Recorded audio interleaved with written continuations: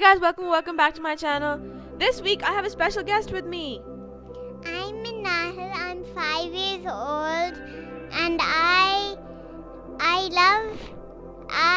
am drawing with my sister today. So the two of us will be drawing something. We have a bunch of chits. I wrote out a few topics that I hope she likes on these chits.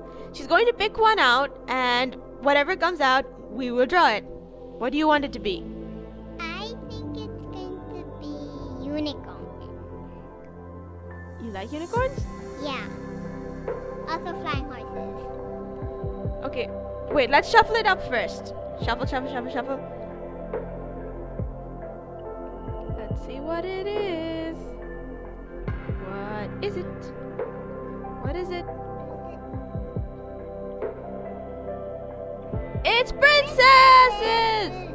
Do you want princesses? Yeah, I like princesses too. On a scale of 1 to 10, how much do you like princesses? 100, a million, thousand, hundred, a million, thousand, 0, 100, 2, a million, thousand, 11, 200, million, thousand, 100, 13. That's definitely on a scale of 1 to 10. Let's now get our supplies, gather everything up.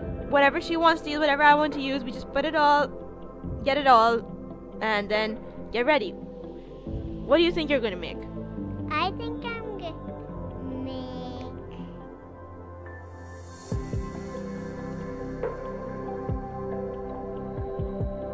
a princess. What color would you make it? I like the rainbow color, so I think I'm going to make it rainbow colored. You sure? Explain to us what you're doing here. I'm making a 4 princess. Wait, no, this isn't the 4 princesses. Oh, I drew a horrible princess at the back of my picture. So I decided to do it at the other side because I made a horrible princess at the back.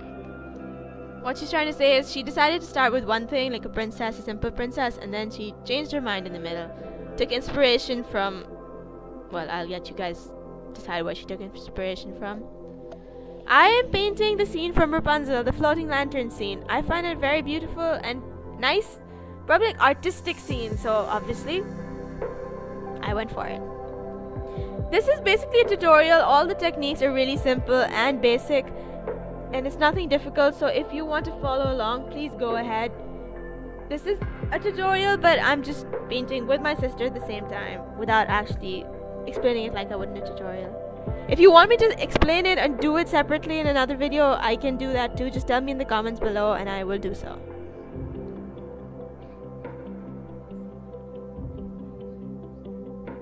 Please like, share, and subscribe too. It's subscribe. Subscribe. Now what are you doing? I'm drawing Rapunzal. And which other princesses do you draw? A Frozen. It's called Elsa, and then Anna, and also Jasmine. And who's your favorite?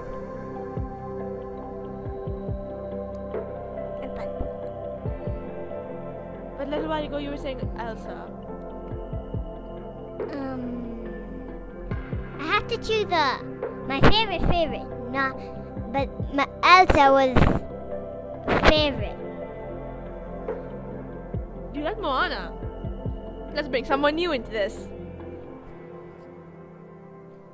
This is probably the toughest decision of her life, ever.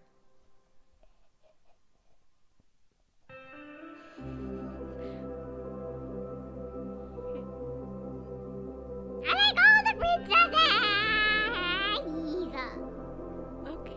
Okay. This is the most difficult decision she's ever made in her life. Is it? I had more difficult, like 100 million, 1,000, 100. Okay. I know you're a fan of big numbers. You like big numbers. For my lanterns, the only tip that I would like to give if you're trying to follow along is don't try to do yellow lanterns or orange lanterns straight away. If you've done a purple background, yellow and purple mix together to form brown, and you don't want brown lanterns. So you'd put white down first so that you get yourself a blank canvas, and then use that, and it'll also give the effect that the lantern is glowing, because the white part will look like the lantern, the paint you'd get outside that would look like it, make it look like it's shiny. So the white just adds to the whole effect. You don't need to do that if you don't want to, but I suggest doing it. And if you guys didn't know, this is the same sister who's watching Frozen 2 in my second video, causing some serious disturbance, but let it go and show yourself. I had to switch it off because I had to switch it off. But you like it? Yeah, that was in the night. Okay. Which princess are you coloring right now? Right now I'm coloring Rapunzal. But a few seconds ago I was coloring Elsa. I have another special guest coming in the second half of my video if you're bored of princesses. So stick around to see who that is. He is my brother. He is my brother, and he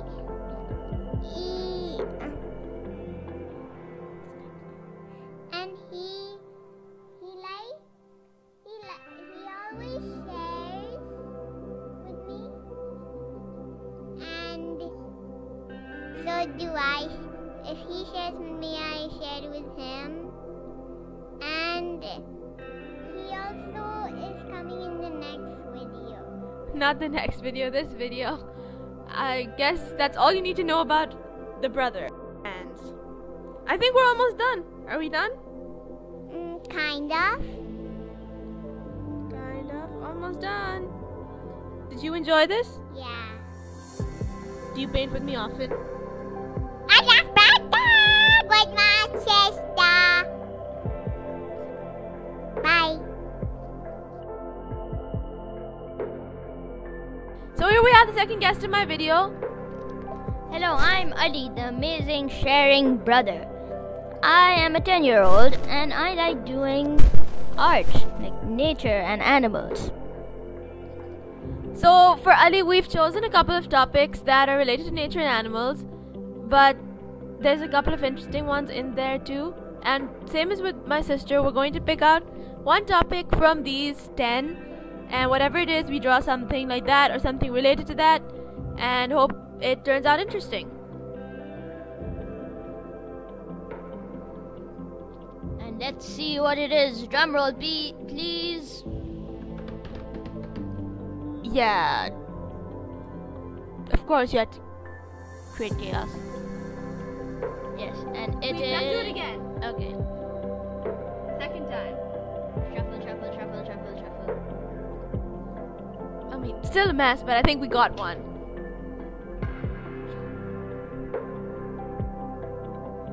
And it is trees! Yay, trees! Now attempted the sleeve transition. I guess I should just do it. My picture is a simple watercolor tree with the wet on dry technique. It's about the most simple tree you can make, and it's for beginners definitely. If you want to follow along, you can. It's basically a brown stick with green brush dabs, if you want it simplified. So I am also doing a tree, except in mine there's always an animal in every single one. I was planning at first to make a dog, a fox, then a dog, then a wolf, then another fox, and then nothing looking up at the tree. Yeah. Sis, please get your head out of there. That sounded odd, but okay.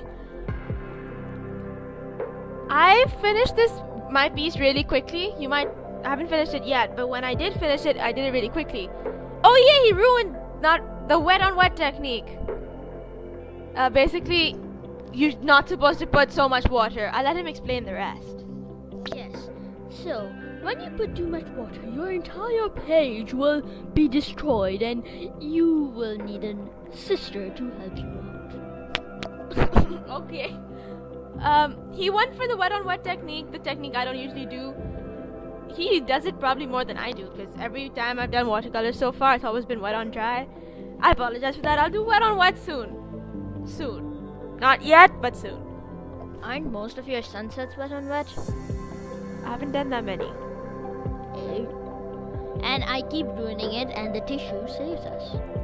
The tissue is the superhero of this whole thing.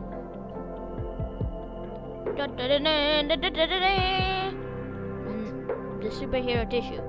I finished this picture like really quickly, and I think I ended up making a second one as well, because for two reasons. Number one, because I finished so quickly, and number two, because I really want to finish this sketchbook before the year ends. I just have to paint something every single day and I'll be able to finish it, and it's something I really want to share. Probably will be my first video of next year. My sketchbook tour would be kind of fun to do. Hey, can I add my sketchbook in there? Let's see if it's finished by then. Of course it won't be finished. I don't do that much painting. It's gotta be finished. That's the point of a sketchbook tour. The whole sketchbook's finished. Right. The previous ones, they're horrible. No.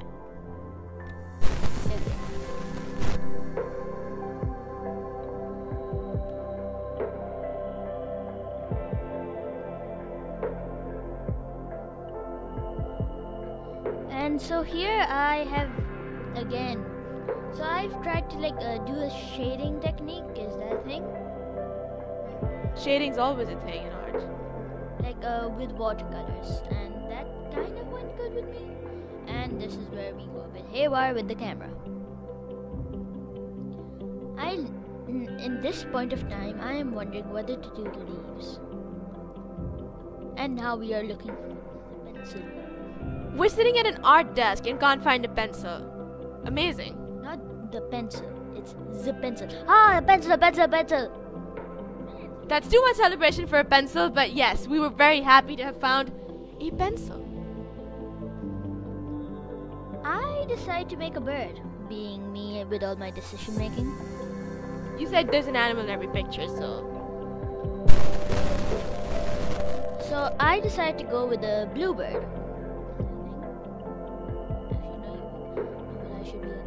You should be asking me that question. Are bluebirds a thing? Yes. Blue jay. No, this is not a blue jay. You say blue jay, I think of mockingjay. You say mockingbird, I think of mockingjay, so... Here the feet of the bird go a bit cuckoo. You're mixing up your birds now. Isn't there something like a cuckoo bird? No, there's no cuckoo bird leg. No leg cuckoo bird. Oh yeah, so there is something like a bluebird, and now I have just realized. Thank you. So here I started on my second tree. This one was far more imaginative and definitely very unrealistic. And very black. That's brown. Black. Brown. Black. Brown. Well, anyway, it's imaginative because the leaves aren't green. They aren't orange. They aren't yellow. They are rainbow colored. Obviously, I'm me. And I love rainbows.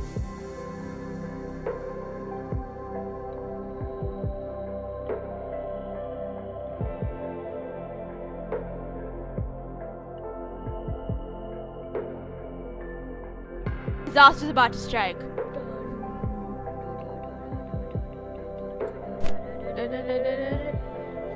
Face flat! Wet paint on wet paint is not a good idea. Yeah, look at that. Look at what she did. I splodged my work. No, you splodged my work even more. I mean, it is my fault, but I splodged my work. And I have been I was trying to be a nice mother and not complain about it. You complained about it. Yes, I complained about it being a very nice mother. Disaster. And then my brother so wonderfully decided to push my work completely out of the frame because I was done with my second piece. And she refused to do another one. I'd already done two. You want me to do a third one? I could have. Sure. And tissues in my hand, being the superhero and all.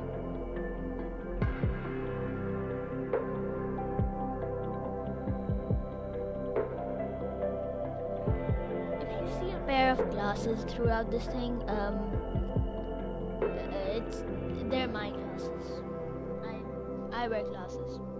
It's my brother's first time with the camera. Like, not like first time recording with the camera, so he's figuring stuff out. Like the zooming in and zooming out.